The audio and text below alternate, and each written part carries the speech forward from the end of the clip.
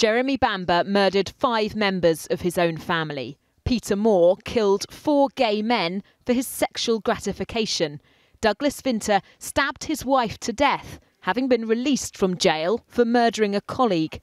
Considered so dangerous, each was given a whole life tariff, not eligible for release or review. But today, judges in Europe ruled that breached their human rights. Their lawyers successfully argued the sentences were inhuman and degrading. No sentence should absolutely extinguish and deprive any hope of change or redemption in the future.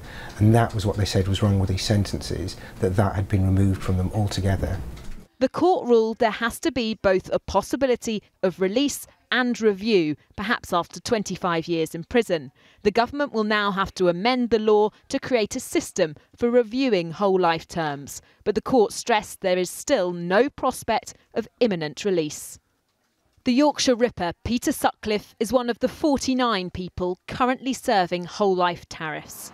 Richard McCann's mother was one of his victims. The thought of my mum's murderer being released causes me an extreme amount of anxiety. But I have to tell myself that, it's not going to happen. On paper it could happen, but I have to believe that, the right decision will be made as and when he comes up for review. This is Jeremy Bamber at his family's funeral in 1985.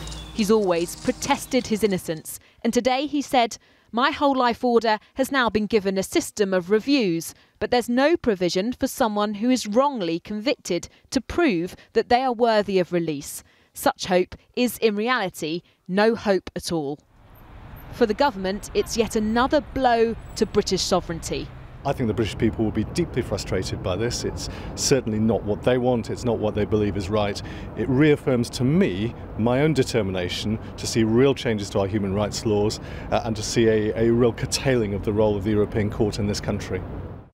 These murderers were told they'd almost certainly never be released. Now, for them and other notorious killers, life doesn't necessarily mean life. Rebecca Barry, 5 News.